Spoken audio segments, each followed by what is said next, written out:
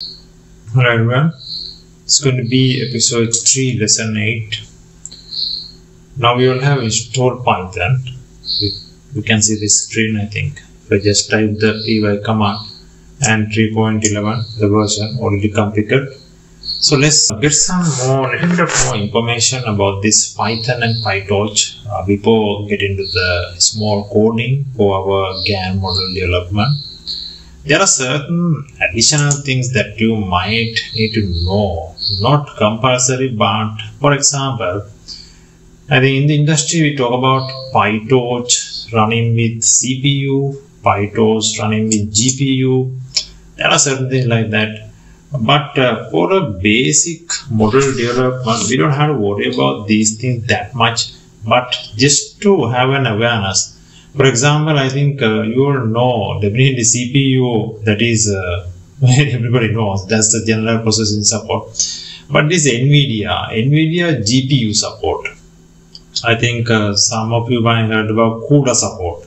So NVIDIA, that's for like this GPU graphic processing, because in this generative AI, when you developing the models with dataset, there can be for image development and all. There can be a lot of data processing is there, so we need parallel processing, advanced data processing with a lot of data manipulations are there. Image processing can be there. So for that, there's an option called the GPU. So PyTorch, when you work in PyTorch, you can enable this option to work with GPU if the GPU support is available in your system. So that's what it says, this NVIDIA. NVIDIA is an organization which supports these GPU processors. They design them, and if you look at you can see, just to get an idea only.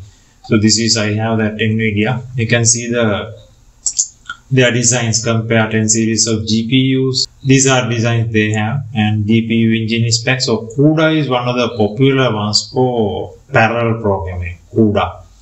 It's pretty simple. I mean, only to depend on what I am telling also, you can just simply, now it's not all about Googling. Now we know we have the reasoning engines. Reasoning engines are there. So you just go to Bart chat and you can just simply ask him what is this all about. You can see in the screen, I have already done that. Pretty simple. Just have awareness on that. Now you can see what is NVIDIA GPU support. So it says NVIDIA, you can see the information. And again, you can see driver support is there. This is all about GPU acceleration if the system support only, if your hardware system supports only. You can see the CUDA, the most popular one, and that's just only one. NVIDIA provides various SDKs for developers. It is just CUDA is only one, and parallel programming likewise. That is, you can see CUDA. It is stand for, this is what, Computer United Driver, but that is no longer in use by NVIDIA now. But anyway, they used to say CUDA for parallel programming environment. So just some background information for your awareness. In this document, I can upload this document just for your reference under this description of this video. Okay, then the next thing, now for Python development, what is the IDE we are going to use? That's the next question, the graphical interface to maintain, to type our, very simple, to do our coding. Again, from Bart chat, you can ask the question. You can see this is a reasoning engine. This is not Googling, this is Bart. Like ChatGPT, we have Google Bart.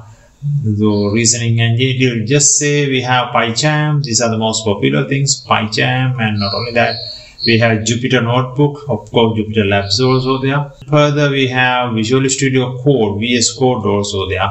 And again, likewise, so these are the available editors, IDE environments for running Python and Python code, and with integration with PyTorch. Now, this Torch Studio is something directly given by PyTorch. That they are self, that is their own studio. But this is like a no-code environment. Not no-code, is low-code actually. Very limited amount of coding, but you can do everything by clicks graphically. Based on the order of process flow, you can just drag and drop and do that. Torch Studio, I think I have it. Just this is Torch Studio. Just to show you what this looks like.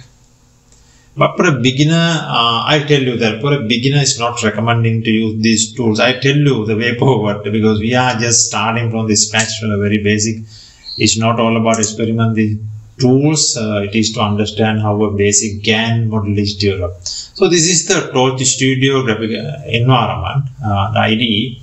They have data sets, and you can see these are different data sets. The popular one is NIST dataset, and the categories are there. You can just say load data, and it will load some set of data, and we can adjust the parameters, and we can train the model, and validate the data set, and likewise something like that, just to have an idea.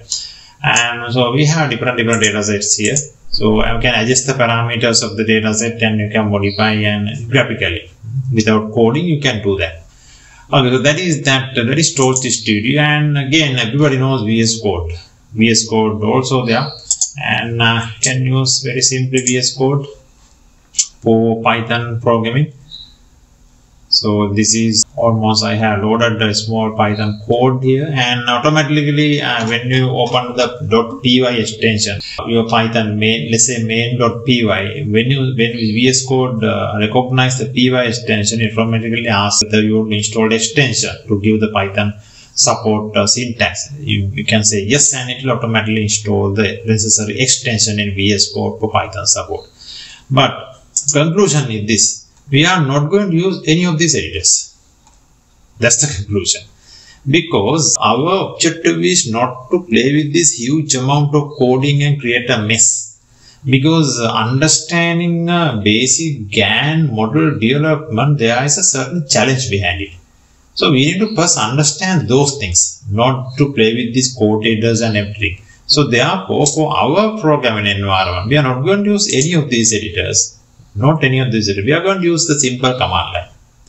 In a simple command line, let's try to understand basic set of codes and loading the Torch libraries, Torch modules, and let's try to understand basic functionalities and to define how to define the generative class. Yeah, actually the objective here is that not to play with the code editors and all. Fine. I think we can continue the development of the GAN model with the coding, with the very first code import Torch. We can continue in the next video onwards. Okay, thanks.